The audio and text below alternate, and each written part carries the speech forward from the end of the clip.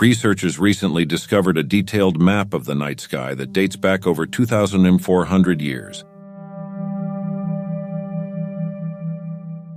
The map was etched into a circular white stone unearthed at an ancient fort in northeastern Italy, according to a study published November 22 in the journal Astronomical Notes.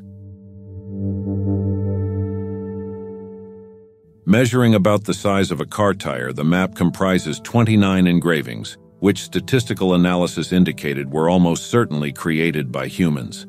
According to a news release from Italy's National Institute of Astrophysics, all of the engravings except one closely align with the stars in the night sky.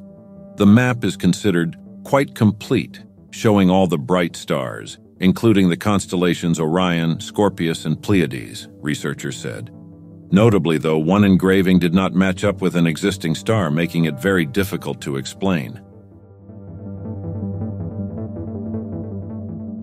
One intriguing possibility is that a bright star was present in that position that produced a supernova, or more likely a failed supernova, leaving a black hole as a remnant, researchers said. The map, which dates to between 1800 and 400 BC, is among the oldest depictions of the night sky ever found. Creating such a map would not have required advanced knowledge of the cosmos, though.